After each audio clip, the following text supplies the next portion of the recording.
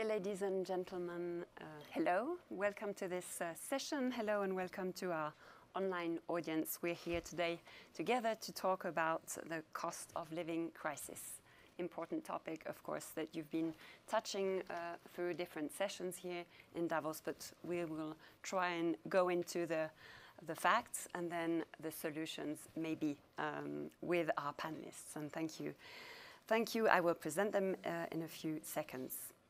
Over the course of the pandemic, close to 100 million people are estimated to have fallen in extreme poverty. These people add to populations who were already in that state of extreme poverty before the pandemic. Now, of course, the war in Ukraine is bringing high disruptions in the price of food and fuel, are creating a new issue in terms of cost of living crisis. At the same time, of course, the wealth of the world's richest people has doubled, and we will have the contribution of our director of Oxfam here. She will talk of that, of course. So what steps can be taken to tackle this inequality within countries and also on an international level? That's what we will try to talk about. With me today, I'm pleased to introduce Mr. Varam Khachatorian, the President of Armenia. As well, we have Mrs. Gabriela Butcher, Executive Director of Oxfam International, Mr. Achim Steiner, Administrator of the United Nations Development Programme, and Amit Stibe, his founder and Director of Vital Capital Environment, and that's an impact investment fund in Cyprus. We will have about 30 minutes, and then we can take some questions and interact with you. So if you do have questions, please keep them and make a sign afterwards. I'll be happy to give the floor and the microphone to you. So let's jump into this topic. And I would start with you, Gabriela Butcher. Oxfam yesterday you published your report, as you usually do. And so if I read the figures that you gave, you said with this title, pandemic creates new billionaire every 30 hours, and 1 million people could fall into extreme poverty at the same rate in 2022, every 33 hours. So you expect this year that 263 million more people will crash into extreme poverty. Can you tell us more about those figures and the facts that you bring out with your reports? Yes, thank you very much, and great to be here to be talking about this cost of living crisis, which is the name of our panel. But yes, it's definitely an inequality crisis, and our report that we published yesterday as Oxfam, Profiting from Pain, as you said, emphasizes the extreme rise in billionaire wealth during the pandemic. So it's 24 months, and we've never seen this level of accumulation, and at the same time, at the other end of the scale, we are seeing, unfortunately, such a large number. These World Bank figures of extreme poverty, that we've also added a factor of inequality, which is a projection. Of course, we will always, at the end of the year, find out how, unfortunately, how many people in the end crash into extreme poverty. But our projection is 263 million, which is unprecedented levels.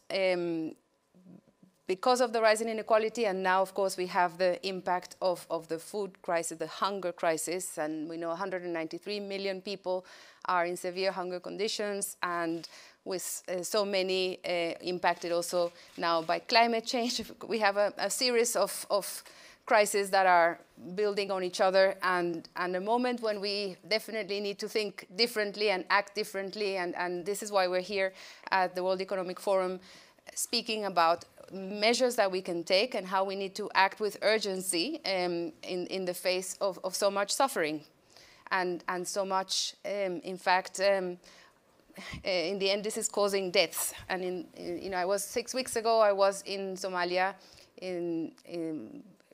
witnessing firsthand what is happening there in terms of of the hunger crisis. And the Horn of Africa is experiencing its worst drought in over 40 years, compounded by this crisis of climate, and inflation, plus the war in Ukraine, the cost of food. It's all imported. So all these situations are creating the fact that one person is dying in the Horn of Africa every 48 seconds.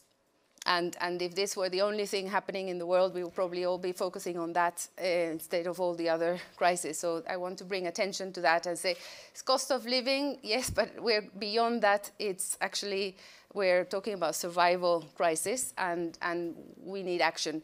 And one example of what a company can do, we projected if Walmart, which has focused so much on shareholder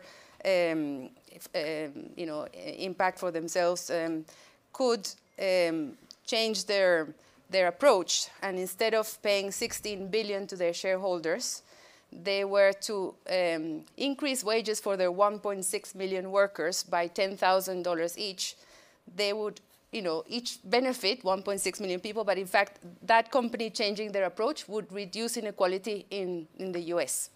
And imagine if they did that along their supply chain. So the supply chain is throughout the world. So we're talking about fair wages, living wages, that companies can have an impact on as a matter of decision. Thank you. We'll come back to the actions afterwards, but thank you very much for touching already that issue. Mr. Steiner, unprecedented levels and also this inequality, so this poverty, but also inequalities. Can you build on that? How can you consider and qualify the situation today if you compare it historically? Well, let me pick up where Gabriela left off. I think this understanding that we are more and more clearly able to discern both from the empirical, the research on poverty and its intersection with inequality, I think is extremely important, particularly in our world of today, because we are in a different place than we were 100 years ago, where if there was a drought, there was no global world food program or there was no Oxfam. I mean, essentially you either were able to become part of a diaspora or you would simply, either survive barely or die. And I think that absolute level of poverty, which is then compounded by a natural disaster, on that front, we have made quite a lot of progress over the last 100 years. And I think even as we speak today, there's roughly 100 million people who are currently receiving some form of food aid simply because they find themselves as refugees or displaced by natural disaster. It's the humanitarian system that the world has built up is a significant safety net. But what it does not deal with ultimately is that poverty combined with inequality is actually increasingly a driver also of poverty and all that we associate with it. Let me just give you an example. We're living through an extraordinary moment where food prices are exploding, energy prices are exploding. If you take an average household income on the African continent, this is a very average figure. On average, an African household will spend 40% of their income on food. Now imagine a poor household is probably 70, 80% of its income. Any increase in price fundamentally affects that household differently to somebody who has a job, who has some savings, who is able to, in a sense, weather this particular moment. If it's food and fuel put together, which is, the two basic things that you often rely on, whether it's through electricity or, kerosene or the price for transport to work with your taxis, you see an immediate multiplier taking place. So I think it's extremely important that we do look at this issue of inequality very clearly, because it's actually become a major additional factor in explaining poverty in our time. Secondly, multidimensional poverty. UNDP, many of us who work in the field of poverty eradication have for many years advocated to move beyond this notion that a per capita income best captures what poverty is about.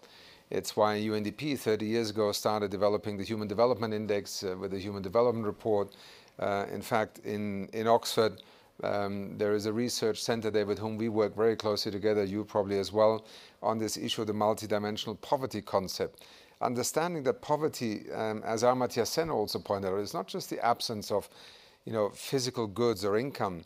It is essentially about being able to fulfill human capabilities, to have agency, to exercise choices in your life. And I think a lot of what is beginning to preoccupy me and many others, I think, at this moment is that we have, and this is my point about the historical trend, we have a larger and larger number of people in this world who define themselves essentially by recognizing their society as being unfair. And this has nothing to do with per capita income. You know, it's unfairness at a higher level of per capita income, but a feeling of unjustness, of being deprived of opportunities. And think back to before the pandemic. We were actually struggling worldwide with inequality already. We had riots, political reactions, political radicalization in the United States, in Hong Kong, in Chile, in Paris. This was a phenomenon that I think has a lot to do with how poverty, inequality, and some of the phenomena you have described, Gabriela, essentially erode social cohesion and ultimately a society's belief or confidence in its own development pathway, or how those who exercise power on our behalf essentially decide. So this moment right now is an awful moment because we are being hit by already a great deal of tension within our societies, a pandemic on top which has increased by 100 million plus. And now you're going to see just in the next few months, as Gabriela pointed out, many more people finding themselves below the poverty line. And let me add one last appeal also. In part, it is also in the way that we as an international community react or are not responding to this. Humanitarian support alone cannot alleviate poverty worldwide. Afghanistan, Syria, the unresolved conflicts in which the international community opts not to look beyond a kind of lifeline approach of a drip, we actually become part of making the problem of poverty worse. Syria today has more than 95% of its people living below the poverty line. Afghanistan is in economic freefall, and by the middle or end of this year, 95% of Afghans will be living below the poverty line. This is a systemic failure of many different factors. Thank you. I see you nodding. So this is the occasion to say also that we are going to have a translation, yes, because you are going to talk in Armenian. Yes, I prepare. So you can all take your, I guess, all of us, translation, and thank you for that. And so I would like to ask you to tell us about your country based on this first introduction. How are things today, and how is the situation in Armenia after the pandemic and the war now? Could you tell us a little bit about the situation? Thank you very much. I prepare speaking Armenian because it's very easy for me explaining my language is something philosophical idea, my personal, because I am a lecturer and I am an economist, my professional, and I have a lot of chance ask something about my students about poverty, about the role of international organizations. And now it's a time asking something, see it with you. Thank you very much. Yes, շարունակեմ պարոն Շտայնյանի միտքը. It's okay for you? Okay for you? Yeah, yes. it's good. Իրականում այն ինչ որ տեղ է ունեցել Աֆղանստանում եւ Սիրիայում շատ մեզ համար ուսուցանելի պետք է լինի։ Channel 1, yeah. Եվ խնդիրը կայանում է նրանում, որ մենք իրականում լավագույն ցանկություններով ենք այնտեղ աշխատանքներ տանում, բայց այդ աշխատանքները ի վերջո այն արդյունքները չտվեցին, ինչ որ մենք ակնկալում ենք։ Եվ իրականում մեծ խնդիր է դարձել երկու երկրներում էլ աղքատությունը չպակասեց, դեմոկրատական կարգեր չհաստատվեցին, ցավոք սրտի։ Մի կարևոր հանգամանք կա, որ մենք երևի հաշվի չենք առել։ Արդյոք այդ քայլերը, որ կատարվում էր այդ երկրներում, իրենց նպատակին հասնում են թե ոչ։ Այն ինչ որ մենք պատկերացնում ենք, լավ կյանք, որակյալ կյանք, որտեղ մարդիկ հնարավորություն կունենան կրթություն ստանալ, որակյալ ծառայություններ ստանալ, դրանք տեղ էին հասնում թե ոչ։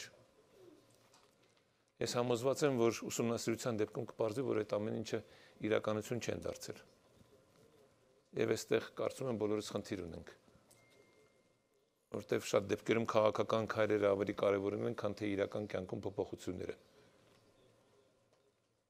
Այդ դեպքում Աֆղանստանում ես համոզված եմ, որ պարզապես քաղաքական ինչ-որ ծրագրեր էր իրականացում։ Սա ճշմարտություն է, որի մասին պետք է խոսենք մենք երբևիցե։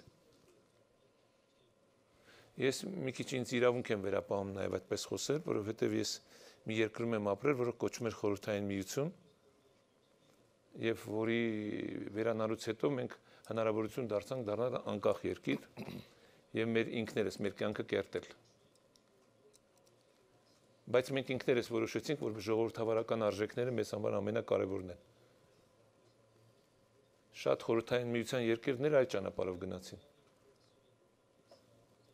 Մեր բացան երկրները դարձան ինտեգրվեցին ժամանակակից աշխարհին, դինամիկ զարգացող երկրներ դարձան։ Կենտրոնական Ասիայի երկրները ըստ էության այդ ճանապարհը ընտրեցին ավելի շատ ավտորիտար կառավարման երկրներ, որտեղ ժողովրդավարությունը շատ ավելի քիչ էր։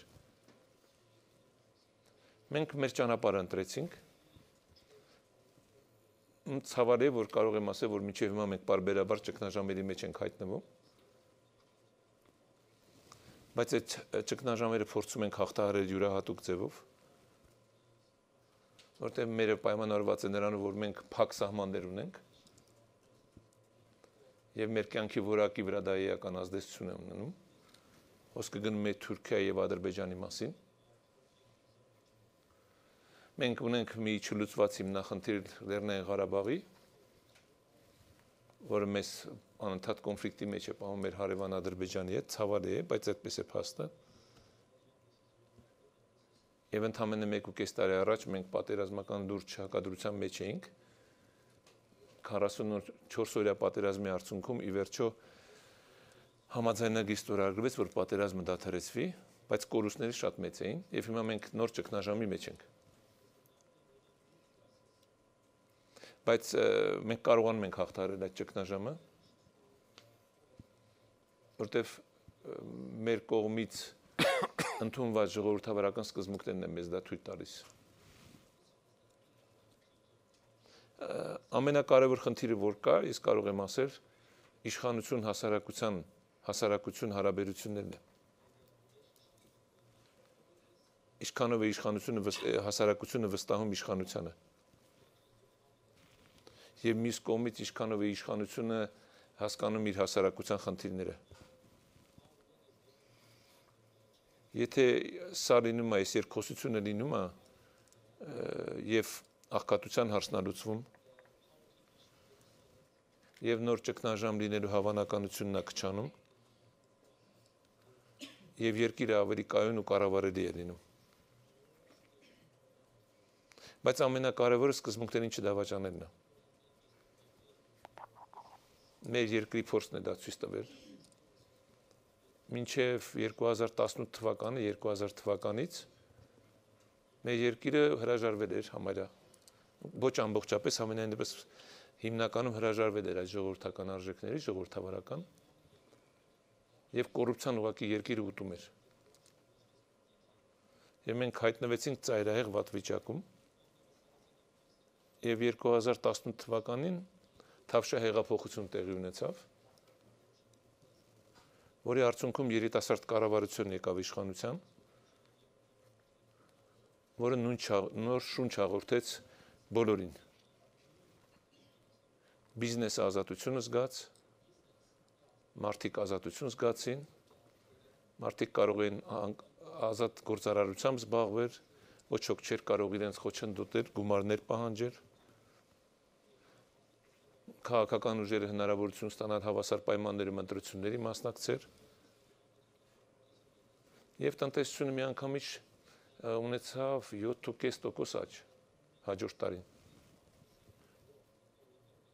Գործարարները համոզվեցին, որ պետությունը իրենց հետ ոչ թե ժամանակավոր խաղի կանոններով է աշխատում, այլ ընդունված օրենքով կանոններով է աշխատում,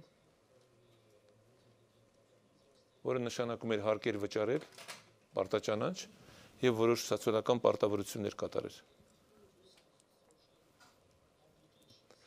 Սա օրինակելի է, օրինակ է, որ կարող է բոլորին հետաքրքրել։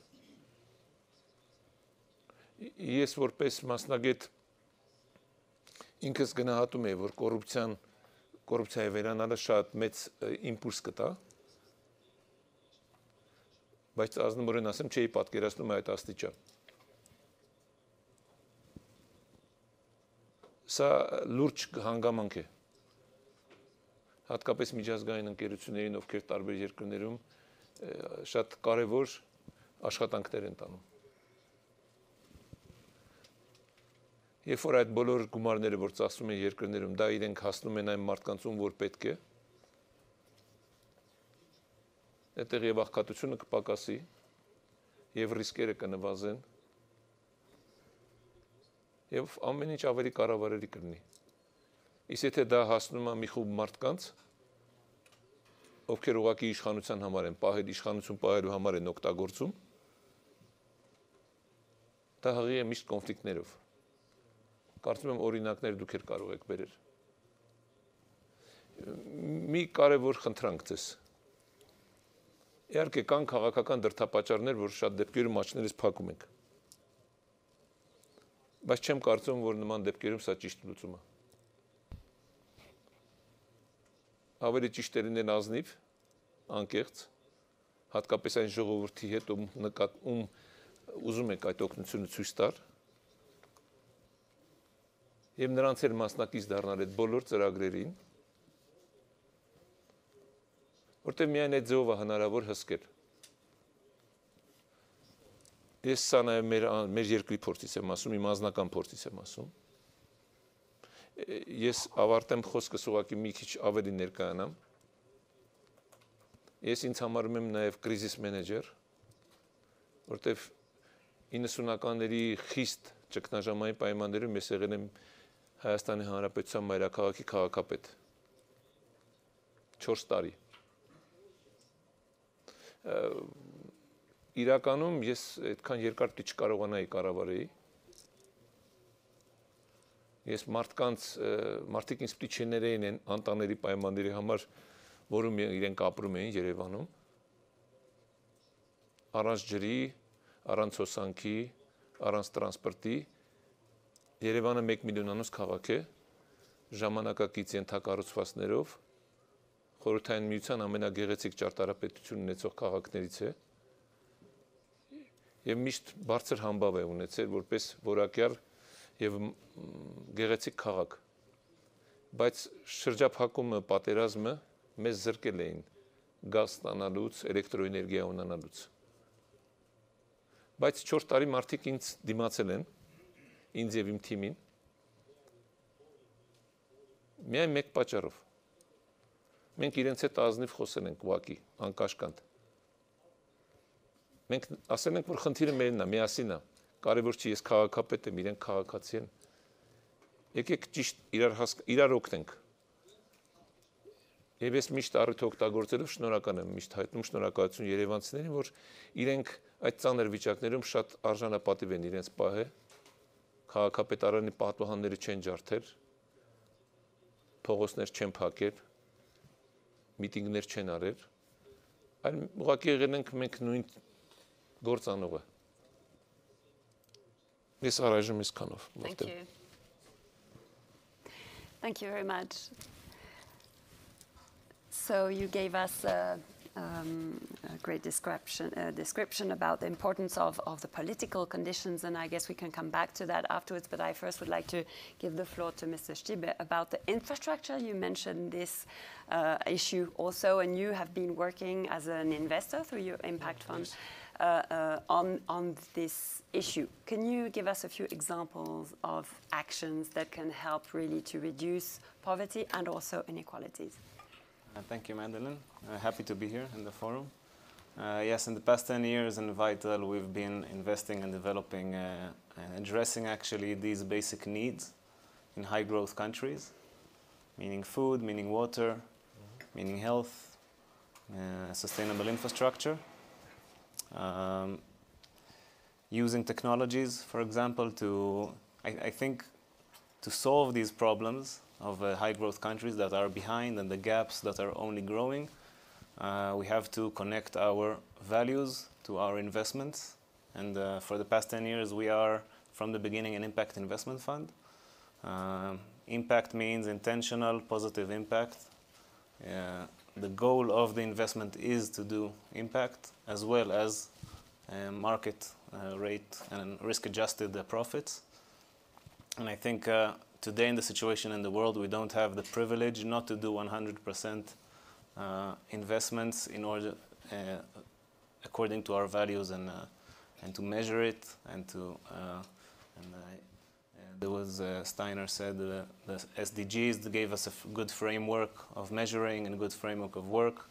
So I think in everything we do, we address that. I can give a few examples. Mm-hmm. Yes, please. First of all, seeing India dry up due to climate change and due to the population growing, we built a company called Vital Environment to make sure that thousands of villages get safe water, and together with the Indian government, who has really large schemes of irrigation schemes to use the water very wisely and efficiently, and give farmers the ability to have more than one season a year. India the scarcity of water is completely crazy. In 2019, Chennai, 10 million people run out of water, and trains start bringing water inside the city. So it's a great need to manage the water situation in a very holistic way. We have a good. Personally based in Israel, we have a good example. Israel is a scarce water area, and we needed to solve it during the years. So non-revenue water in Israel is extremely low. It's only 5% less, and we recycle all the agriculture in the country. Basically, is recycled water. We recycle 85% of the sewage. So everything is planned very wisely, and it's a nice pilot for the world and the high growth countries that are now beginning to build the infrastructure. Things that we're trying to do there. Another example in agriculture is building agro-processing centers near the farmers in Africa, basically transferring knowledge to the farmers around the center. They are the farmers bringing, again from Israel a bit, the Moshav concept, community farming, having the infrastructure, the heavy machinery or the processing centers owned by the community, or owned by us as a private entity, and we give credit of inputs and then trade with the farmers, and we can show great results of 8x on the farmers' income, and farmers around the center income is higher 8 times than a normal farmer in the country. Yeah, we have other examples of technologies that can help putting communities, African communities in Mozambique, projects under the World Bank that we're doing of digitizing land ownership, basically giving people an asset, their first asset. They can take loans on, they can take mortgage. It basically puts them on the map of the economy, of the global economy. So addressing these basic needs is what we do. Yes, thank you. Mr. Steiner, in the previous session this morning, you mentioned that climate and digitization were either a threat or an opportunity, and we have nice examples here. Can you maybe build on that and tell us how it can be used indeed to go into the right direction? Well, put very briefly, on top of all the conditions that all my 3 panelists have just described, we also looked, because with UNDP we also try to think very much about what is the future of development whole, because decisions taken today in part determine how resilient a society and economy will be tomorrow. So much of the focus, particularly when it comes to the UNDP's human development reports, has been to try and understand what is it that countries can do about this, and I'm sure we're going to speak more about this. And interesting, in 2019, the Human Development Report, when it looked at inequality and how it was evolving, it also looked at the contemporary drivers, and the 2 that it identified that had the greatest relevance to what would happen to inequality turned out to be digitalization and climate change. And interesting enough, both of them holding within them the seeds of either making it much worse, i.e. an amplifier of inequality, or if you want the opposite, reducing inequality. And I think part of this applies as much to inequality as it does to poverty. And so we have spoken about a lot of the phenomena of poverty. I think, President, you alluded to it. Governance becomes a fundamental way in which you can tackle poverty. The symptoms you describe, Gabriela, in part are the products of choices to act, not to act, of certain policies, of whether we tax or do not tax, how we tax.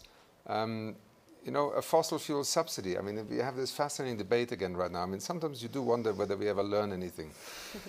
You know, here we are with $120 a barrel oil price.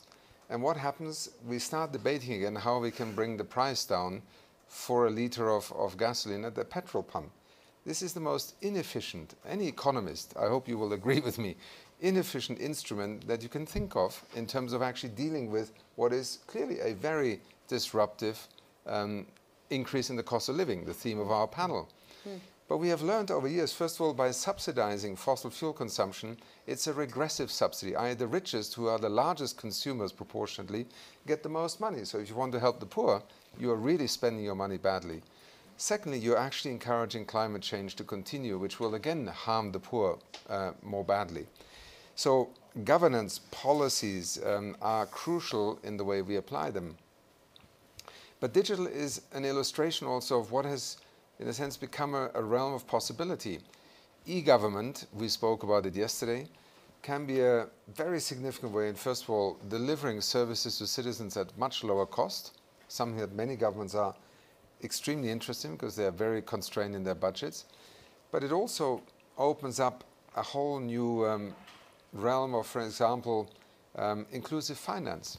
If we want to combat poverty, remember, in many countries until recently, if you were poor, the banking system simply did not want to know about you.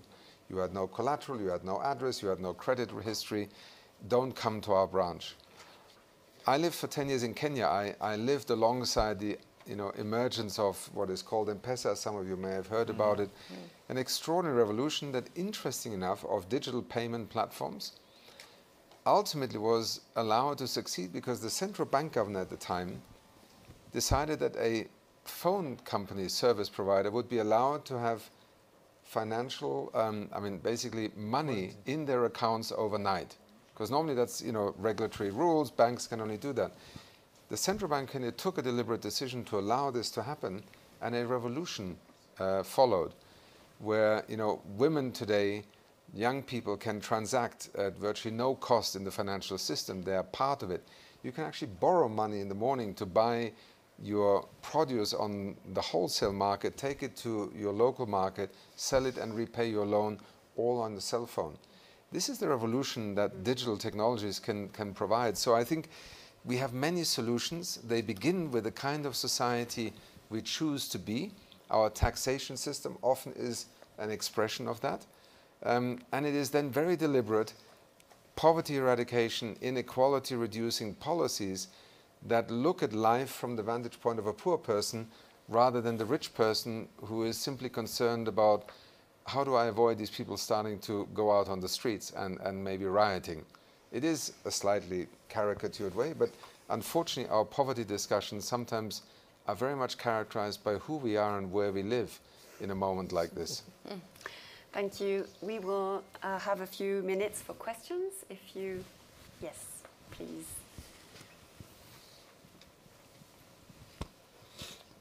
Thank you so much. I'm Alexis Taylor. I'm a global shaper from Austin, Texas in the US. And one of my questions is around the global wealth tax. There's been more people calling for that as a potential solution to start addressing inequality. And I'm wondering, if we had a global wealth tax today and we had that funding, where should it be spent and or redistributed to have the most impact on the challenges that we are talking about in this session?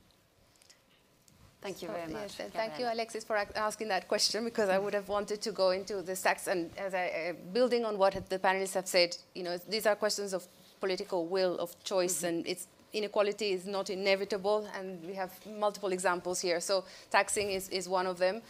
And wealth taxation can be also a choice per country rather than waiting for a global wealth taxation agreement like the one we've had for corporate taxation. So starting, and we calculated in our report, so for taxation at 2% for individual wealth, going up to 5% for billionaires. So looking at raising, with those small percentages, we can raise $2.5 trillion, which would be enough to lift 2.3 billion people out of poverty, deliver universal healthcare and social protection for everyone living in low and lower middle income countries. So nearly half the world. And that's what we can do with those low percentages if we have the political will. That's calculating if all countries did it at that level at the same time, which is totally doable and given the scale of the crisis.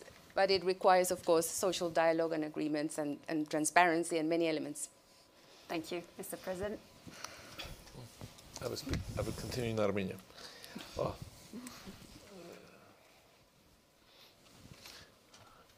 Խնդիրը կարծում եմ հարկերի մեջ չի։ Եվ կարելի է ընդհանրապես մի կողմից եթե մենք հարկեր ենք իջեցնում, պետք է իմանանք, որ հնարավորություն չենք տալու նաև գումարներ հավաքել կամ բարձրացնելու դեպքում ավելի ճիշտ։ Մենք ակնկալելով, որ մեծ գումարներ պետք է տանք այն ծրագրերին, որոնք պետք է աղքատությունը պակասեցնեն։ Ես գտնում եմ, որ ավելի կարևոր ընդհանրապես արդյունավետության բարձրացման հարցը քննարկել։ Եվ ավելի լուրջ քննարկել աղքատության պատճառները։ Սա իմ մոտ սկզբունքային հարց է, ես էլ եմ զբաղվել աղքատության հաղթահարման խնդիրներով։ Աղքատությունը հետևանք է։ Եվ պետք է այդ հետևանքը պատճառը գտնել, ինչի հետևանք է։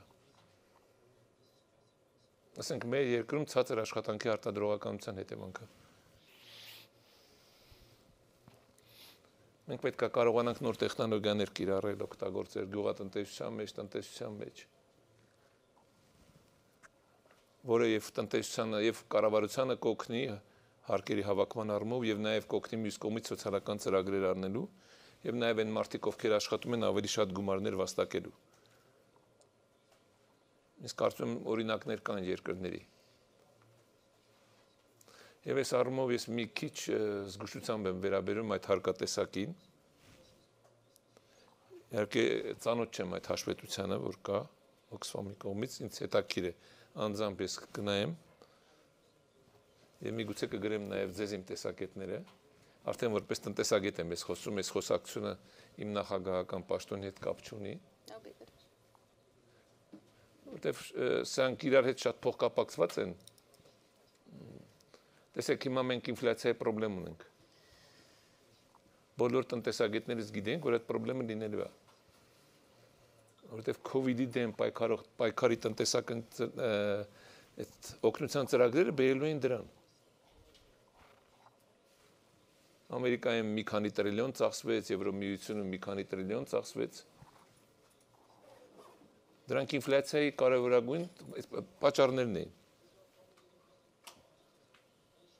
Բայց մենք դրան է պատրաստ չէինք, հիմա պատերազմական կամ այս համաշխարհային ցնցումների դեպքում, երբ որ սննդամթերքի, նավթի եւ մնացածի գները բարձրացան, սա էլ լրացուցիչ էր։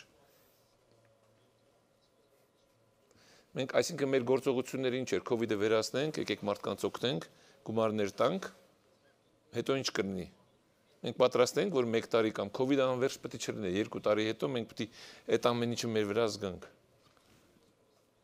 Մի հատ լավ ասացված կա։ Ոչինչ անվճար չի լինում։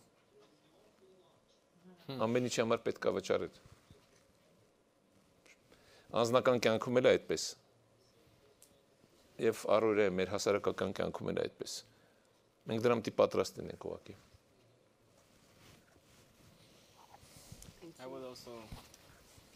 Yes, please. Can we have another question here? Thank you. Thank you very much. My name is Ndidi Okonkwo-Muneli. I'm a social entrepreneur. I work in the food and agricultural landscape in Africa.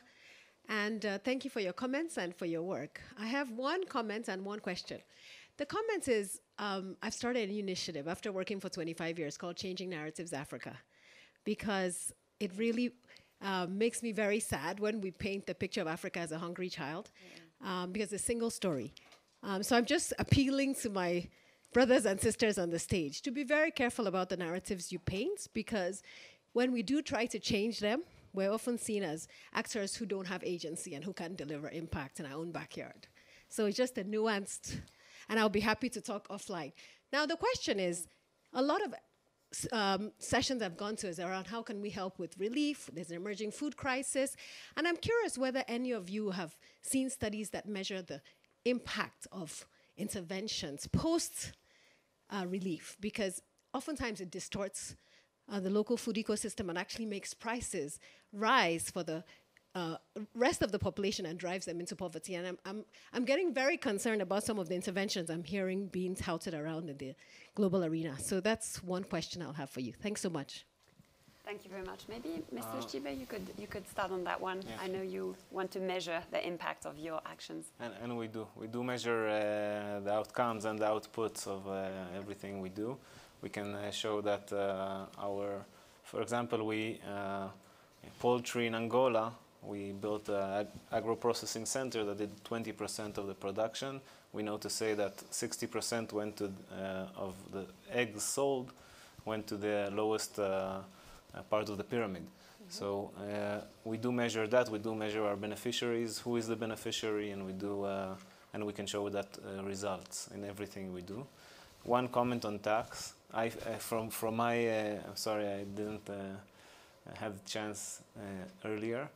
From my point of view, as the developer investor in the field, I'm always for more resources, but I think also when institutional resources need to understand they need to take more risk as they see it now, because if they won't take more, it's actually more risky not to invest in these places. And if COVID taught us something, that solving problems in developing countries is solving problems also for the world, and where everything is connected. So I think that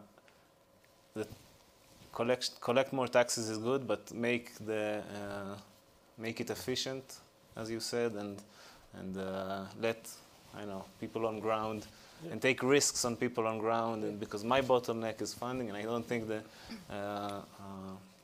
well, that's one example for that. So, taking more risk with the taxes and with the institutional money we have.